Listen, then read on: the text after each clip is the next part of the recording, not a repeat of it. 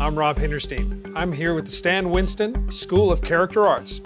Welcome to my course, Oversized Eyes, Part 2, Molding and Casting.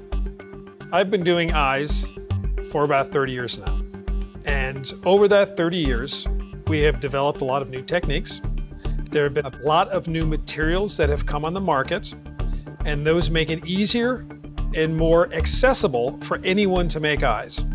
The value of that is that anytime you are doing something, making a puppet, doing a fake body, animatronics, this is a course for making those eyes, especially larger eyes. A lot of what we're doing here can be tailored for smaller eyes. It's all the same techniques, only on a larger scale. In today's course, we're going to be looking at the history of eyes, my career making eyes specifically for Jurassic Park. After the history lesson, I will prepare and mold a 3D eye created by Sam Polin. After the mold making process, we're going to cast the eye, which will then be painted in part 3.